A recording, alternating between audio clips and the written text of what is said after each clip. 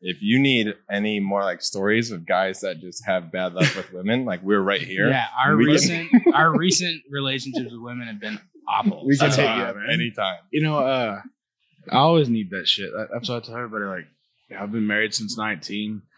I mean, I had a few relationships in high school, but you know, most high school relationships don't really stack up to real relationships, I guess.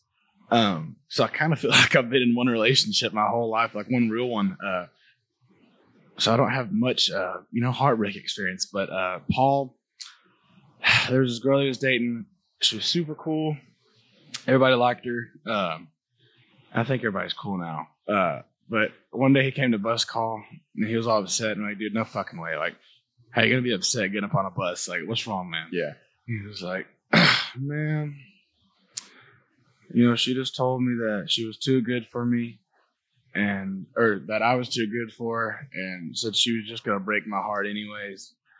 And I was like, man, that shit sucks. Like, I'm sorry to hear that, buddy. Gave him a hug. It's going to be all right. We played 2 shows that weekend.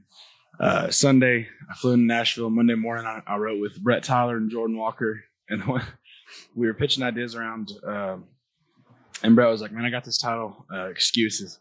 And I was like, fuck everything else we said. We got to write this song.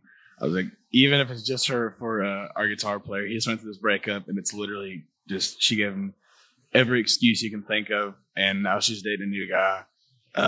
Let's do it. And we wrote it more just like for me to send to Paul and be like, hey, buddy, feel better. I got your back. And we got through writing it, and we were like, damn, dude, this song is the shit. And it's been one of our favorites since then. So I helped our friend out, and we got a great song out of it. So it's a win-win.